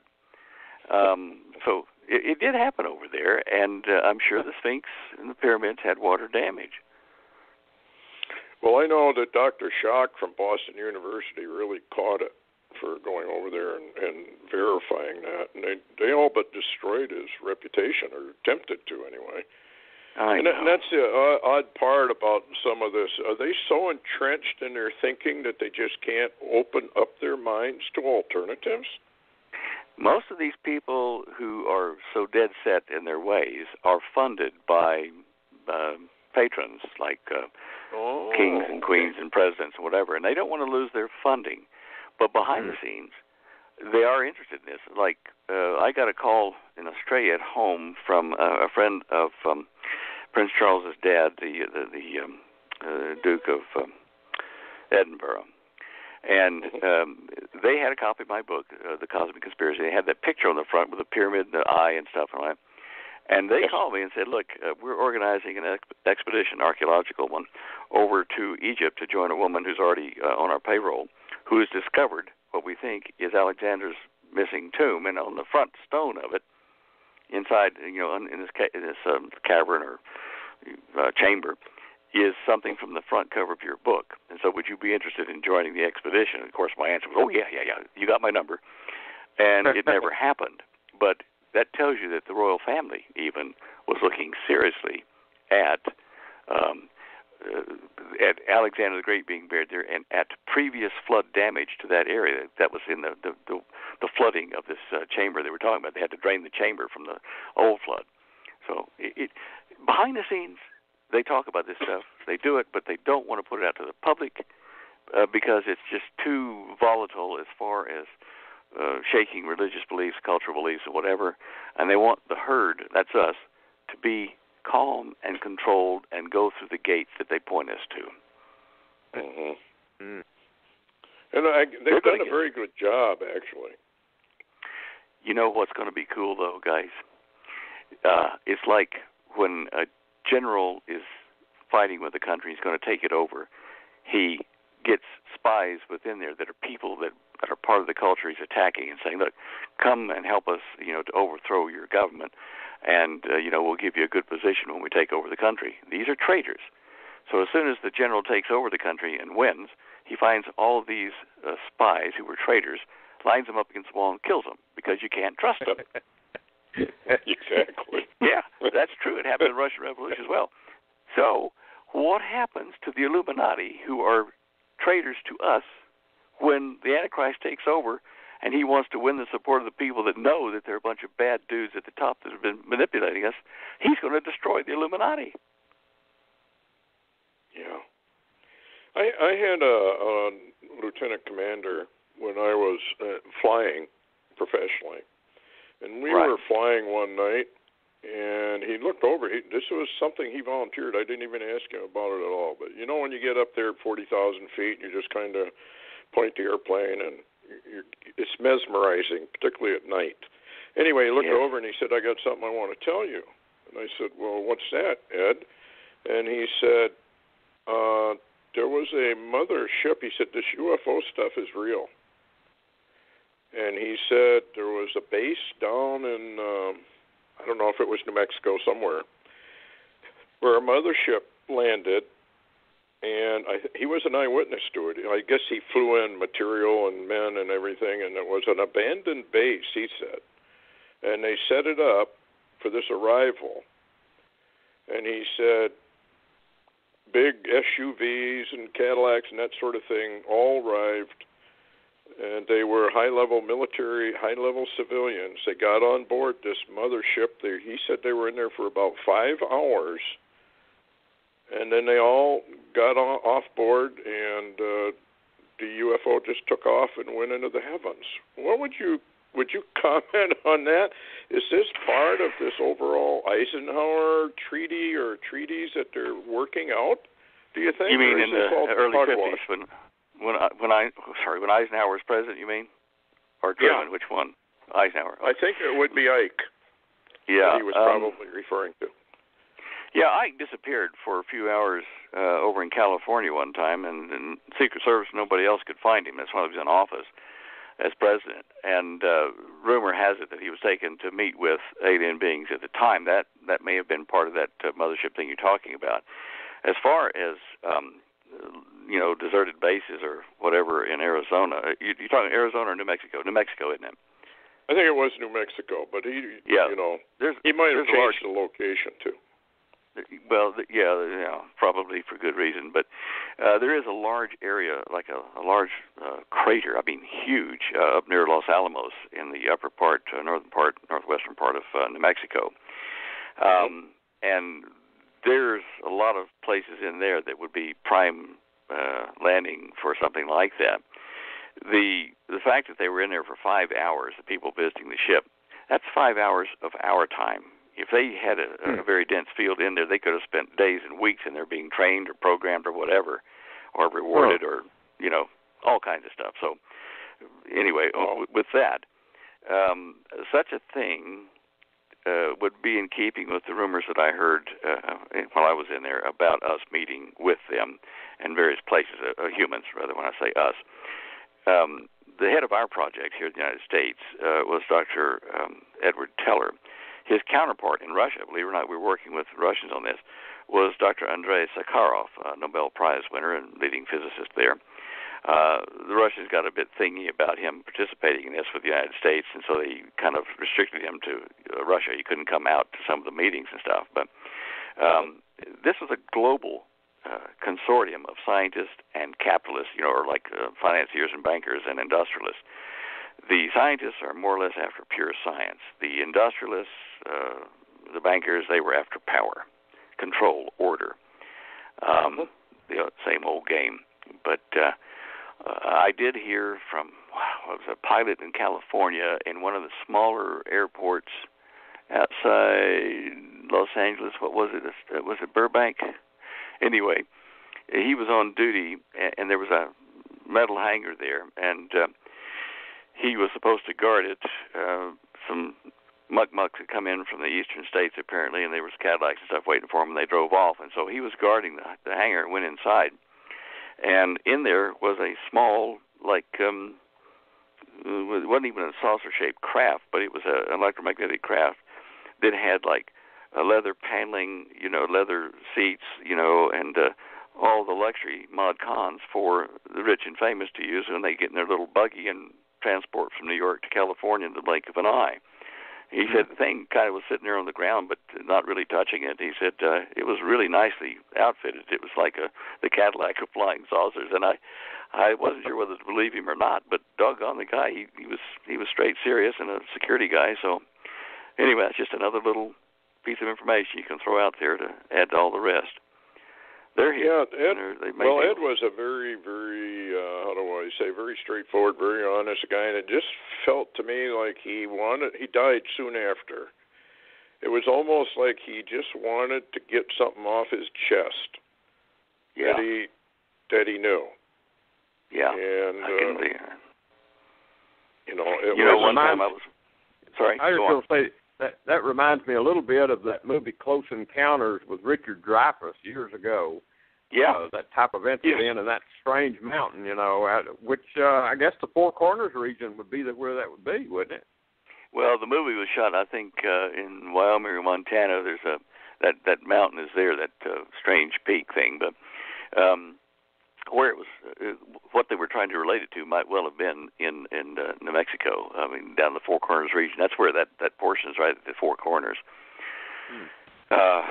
Yeah, I was on a flight to where were we going to Paris, out of New York with a film crew that we were filming a documentary when I still lived in Australia, and we were the guests of the Yugoslav government, and but for that particular leg of the flight, we were with French UTA Airlines, and so a long flight over the North Atlantic, and I went up at night and talked to the captain and stuff and the co-pilot, and we sat there jawing a bit, and I asked them, you guys ever see any UFO type things or flying saucers? And they looked at each other and said, why? And I said, that's what we're investigating, Nikola Tesla's work and flying saucers. And I said, I used to work on a project where we designed them. And the pilots both said, okay, here's what we saw. And we had a really good jaw session, and we were approaching the airport there in Paris, and the co-pilot says, okay, should I do it now? To the pilot, he said, yeah, you better. He reached up and he pushed the erase button on the flight recorder in the cabin.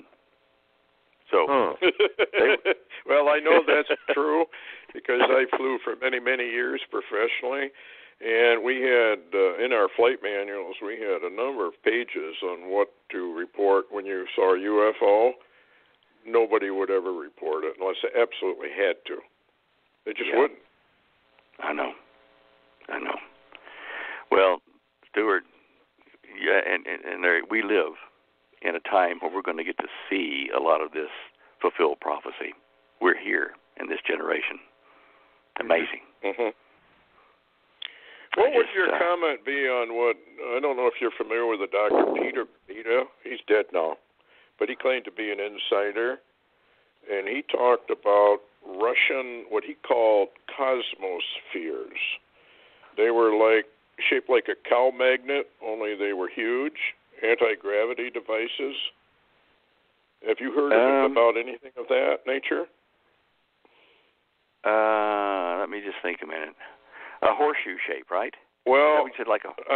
some of them were, and then some of them were just like a elongated tube, almost like a cruise missile, but rounded on both ends. Like I remember his name. I remember Dr. Peter's name, and the interesting thing that you just said, like horseshoe shape, I found a number of these in stone formations in Saudi Arabia on the ground when I was over there searching with the digital maps. Wow. I'm wondering. That's incredible. Anyway, what did he say other than the political agenda of the global elite? Did he say things about the flying saucer issues or what? Oh, yeah. He said that we had huge cosmospheres, and that they were operating between the Earth, Mars, and the Moon. He died some time ago. And he also talked about cloning, and that you were never really sure if you were seeing a world leader or his clone.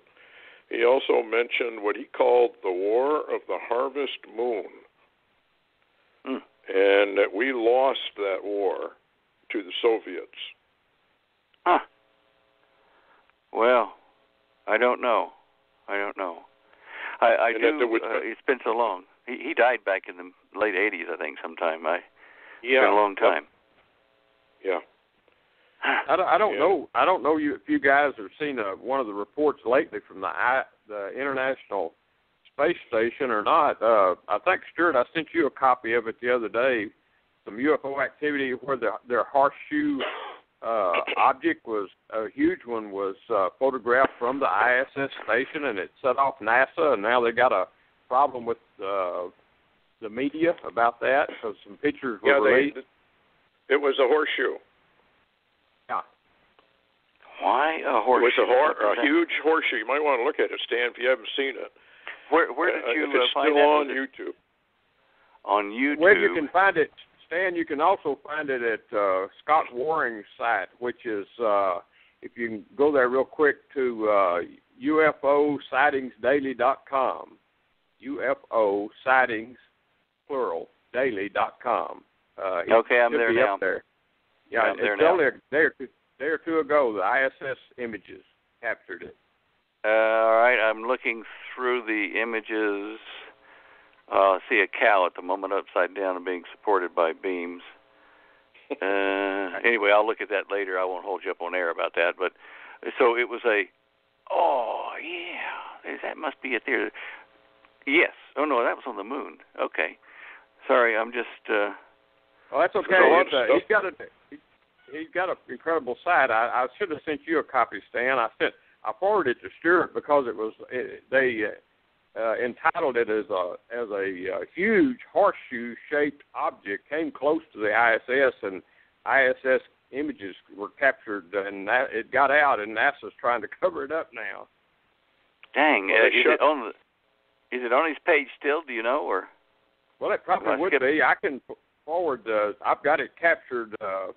Matter of fact, if you go to I think I put it on my blog. I think one of them. Go to my blog site, LarryWTyler.org, and scroll down in the images. And a day or so ago was when I posted that. A couple of images there. I'm just doing it. Yeah, it's huge, and it is horseshoe shaped. Yeah. Yeah. I didn't know about horseshoe craft, Stan, until you talked about it in Saudi Arabia. I didn't know a connection there. Okay, so your blog site is LarryTaylorWhat.org? No, Larry W. The initial W Taylor.org. LarryWTaylor.org. Okay, all right, I'm there now. And scroll down just a little ways through a couple of days there, and you'll see it. It's day before yesterday, I believe. I posted it on one of the. Oh, it's got a circle around, a red circle around it? Yeah, that's it. Yeah, okay. Yeah, I see that there. Dang, that's big. I mean, relative to the... It's huge. Yeah. That's interesting. Well, look, I expect a lot of this stuff to become very public knowledge and mainstream more and more as we get to that crisis point that's going to make people cry out for that new world leader.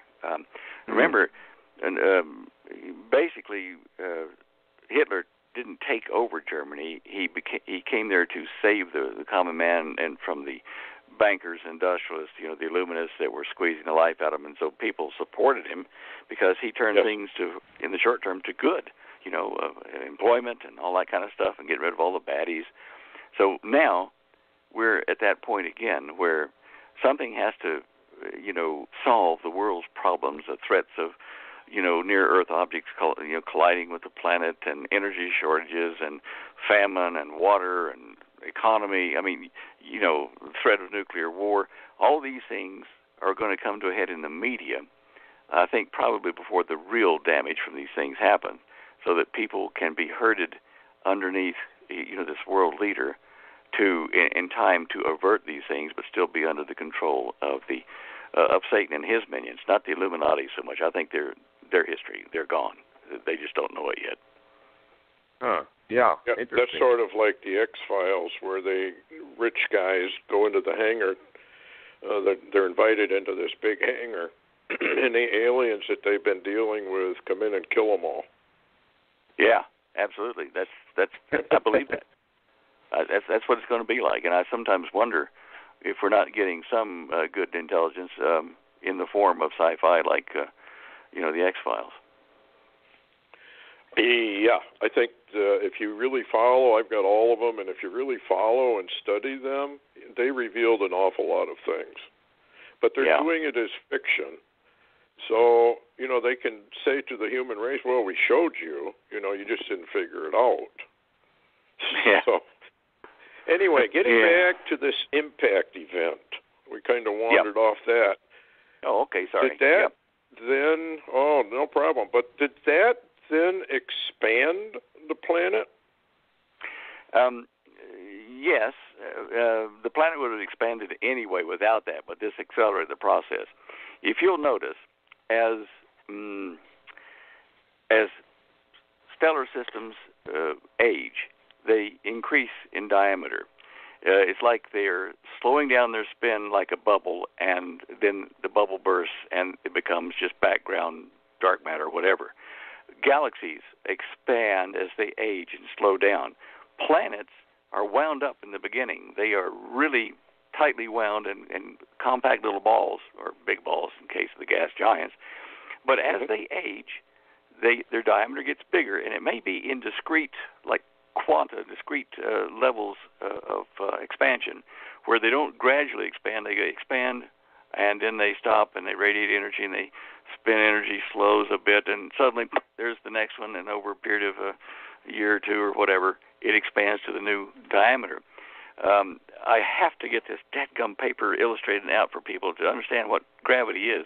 It's not a one-directional force, and it's what causes planets to be expanding as they age. Gravity reverses its direction here on Earth, as it does in many other stellar objects. It reverses its direction as you approach from the surface of the object down toward the core, and gravity is backwards before you get to the core. Anyway, getting a little bit off the subject, yes, the Earth impact of the Earth with that meteor did accelerate this process, and in the process, that's what broke the landmass that was surrounded by the ocean into the continents we have today. And in the process of hitting the planet against the spin, as you can see from the graph or the image I made there, the Cutupa crater, it took energy out of the spin of the Earth and accelerated its demise in a normal thing. Stars, when they're aging, you'll see they'll go to the red giant stage, where suddenly, not gradually, suddenly, they'll expand to the red giant stage as they age. And we're the same. And if I could just kind of wave my hand and do it, I would, for you, to show you how these vortexual spinning fields in the fluid of space and dark matter organize matter. I'll tell you what, it's like this. It's like this. Take a glass of clear water and a little bit of black sand and a little bit of something else that doesn't dissolve, like less dense white sand. We got light sand, and we got heavier dark sand, and we stir them up in the water, and you'll see that they spin around up in the air into a funnel, and then they start to recirculate around the edge of the glass and down toward the bottom. As the spin slows down, it leaves a kind of a pointy pile down at the bottom of the glass of all these things. But the more dense things, the black ones, come out first, and then next come the lighter things, like with Earth. And if that's basically how this field works. And as it slows down, instead of having a glass, you have the mass sea of dark energy out around it, and that acts as a reflector of the spin, and it organizes mass into these shells. And that's why we have, in the case of the sun, where we have the shift of the magnetic poles of the sun every 22 years. It's called the haomagnetic cycle.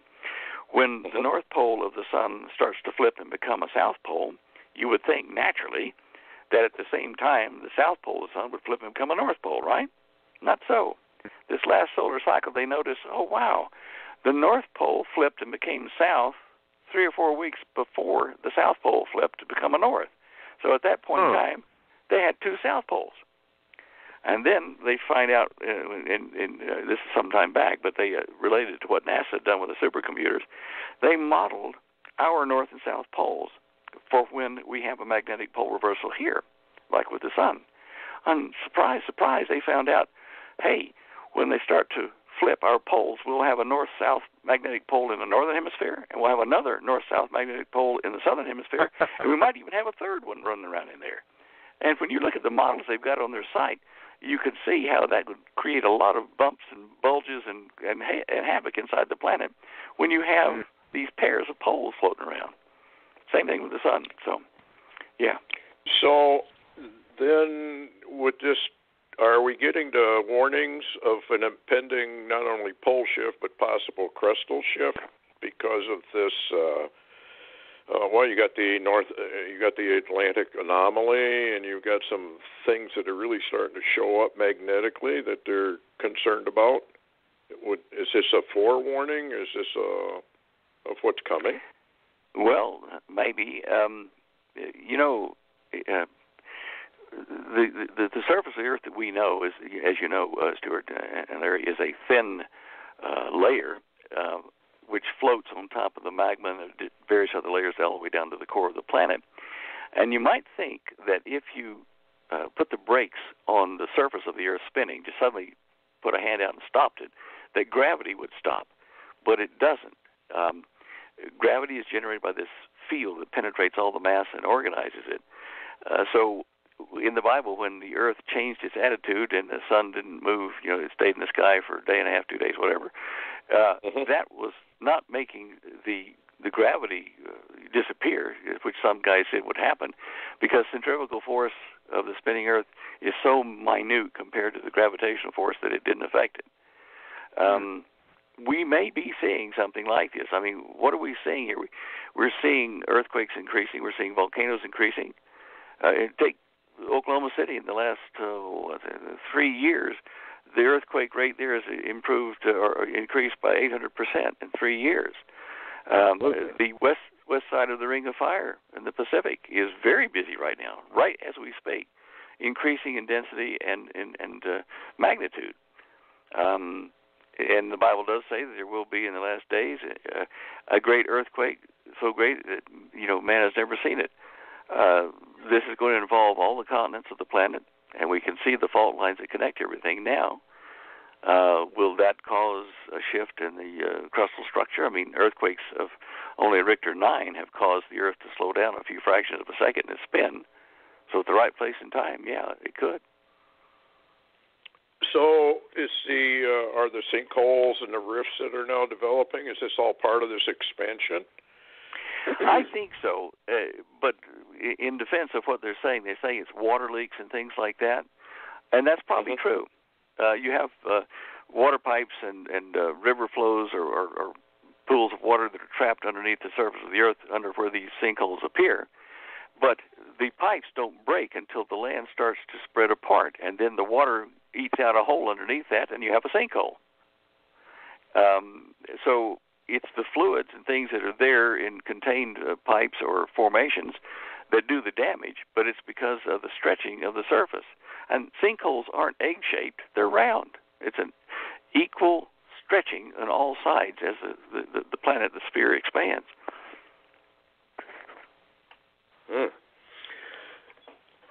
Now, if you were to stop the rotation, let's say we have a passing space body and it slows down or stops the rotation, wouldn't that cause just tremendous tsunamis and everything? And besides, what are you thinking? You're writing this to Planet X? Yeah, if there is such a thing. But it looks like there is. They're photographing a lot of stuff, but is it real? Yeah. A lot of photographs, in fact, all the photographs that have been shown to me, I can explain as artifacts of the lens and cloud formations and reflected mirages on the horizon. They all involve the sun somewhere in the picture, in the front of the camera, which, that's a concern. But as far as Planet X, even NASA's been looking for this missing 10th planet. X in Roman numerals is 10. And I've done the sums some time ago looking for where the next stable orbit around our sun would be if there were this missing planet. And I think I found it at, about 75 times the distance of Earth from the sun, that there is a stable orbit there. And if that orbit were long and egg-shaped, that the sun would be one side of the egg orbit, and there'd be another invisible spot out there somewhere between 75 times the distance of the Earth and the sun, and it would orbit around those. And strangely enough, when I looked at that stable orbit, it is an orbit that is within a margin of error of plus or minus about 10, 15 years. It's 3,600 years long, but the planet, if it's there, does not travel at a uniform speed in that long egg-shaped orbit.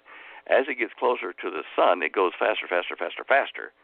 And by my calculations, it could come into the inner planets and go around the sun. In other words, not coming close to planets so much as going around the sun. And it could make the traverse in and out of the inner solar system in less than 11 years. I don't think you would ever see it at this point coming so close to the Earth that we could sit there with the naked eye and say, oh, look, it's in the sky. It's causing tidal waves. What it can do, and may be doing, is because the orbits of planets are relying upon a fluid, the dark matter fluid that forms star systems and planets by its spin, it could be interrupting, say, our orbit and other planets' orbits, not even coming close to the planet, but its own fluid orbit impinges upon ours and the sun, which then impinges on our orbit as well. And that could be causing things like the Earth may be going a little bit closer to the sun or a little bit further away, a fraction of a percent this way or that way, and heating up and cooling down as a result of this thing passing, a long way from us, but still around the sun and through our orbital paths or close to them. And it doesn't need to come so close you can see it to do the damage. So school's still out for me. I'm still waiting to see, what I consider to be reliable proof of that. But there's just a lot of historical evidence to say that something has come around the Earth, whether it be a comet, whether it be Venus jumping orbit into where it is now. Velikovsky covered that. There's just a lot of evidence to say that something like that did happen. And because of this compressed time of the age of the universe, I think that it wasn't that long ago. It may happen again. No, well, Stan, also too, there's some reports that here in the last week or so that NASA is saying Mars is brightening, and I think, haven't we heard that either Saturn or one of the other planets has had a brightening process begun on it? Kind of weird, but they say that. Well, haven't they also said that they've noticed that the temperature of the planets, many of the other planets, is rising? That's right. That's because all those SUVs out there. That's it, and the cow herds. Well, I don't know. I mean, it's just a guess.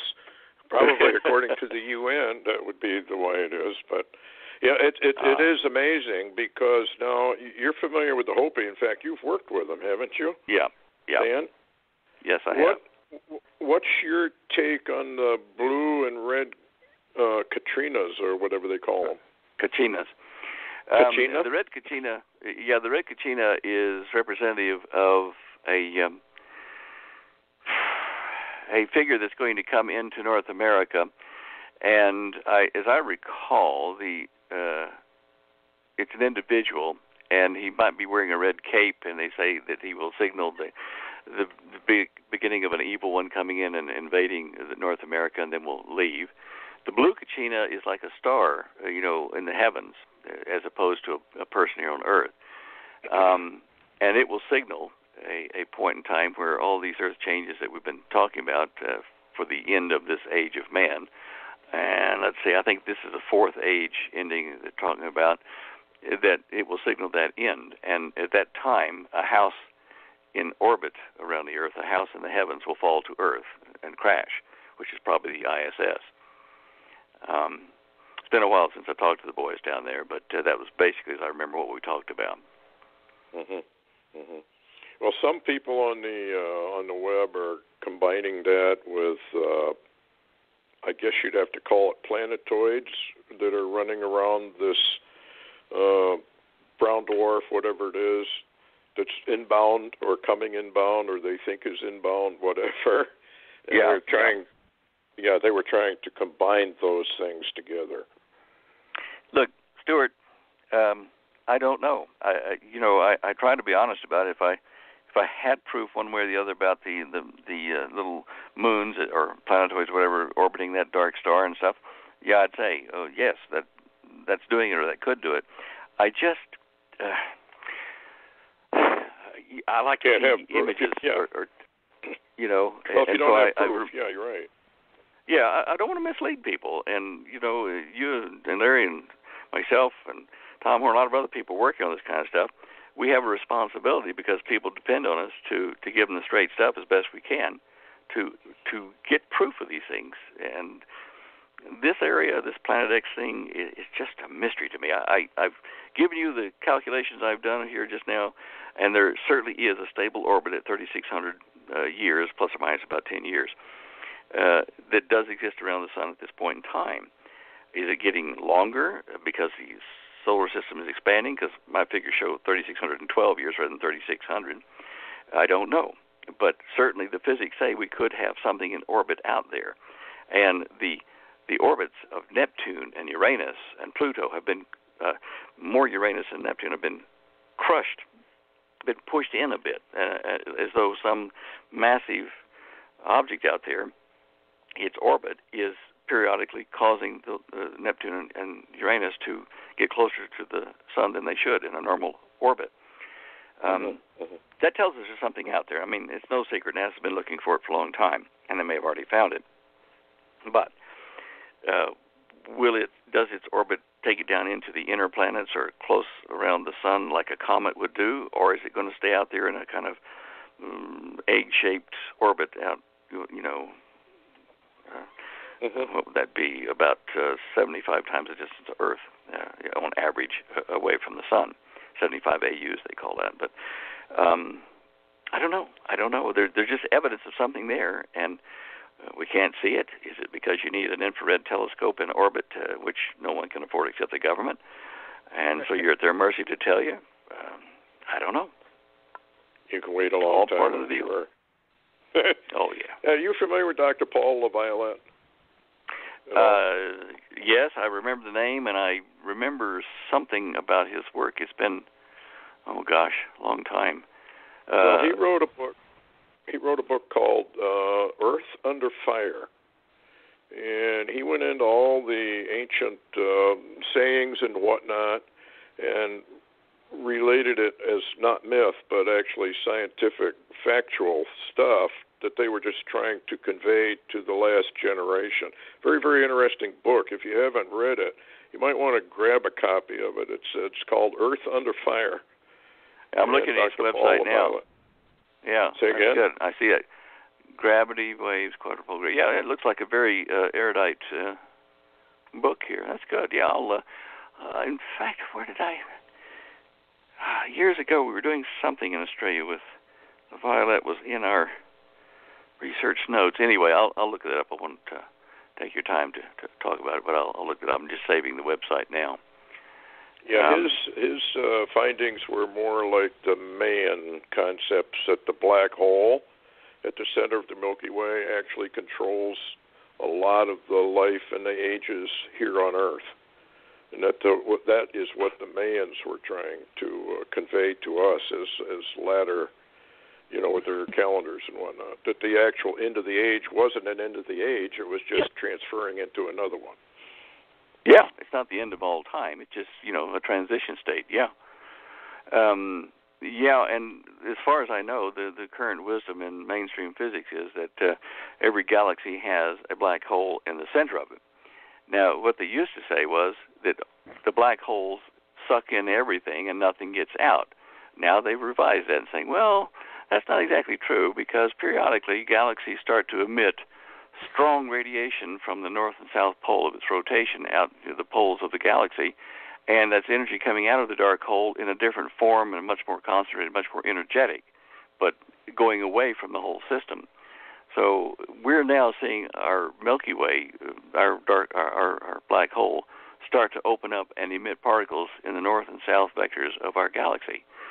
These things could certainly affect the entire galaxy, and with waves and particles, and that might be why the Mayans say that there are ages to a galaxy, discrete quantum ages, like the Brahmins do, for the Brahma sleeps, Brahma wakes, that kind of stuff.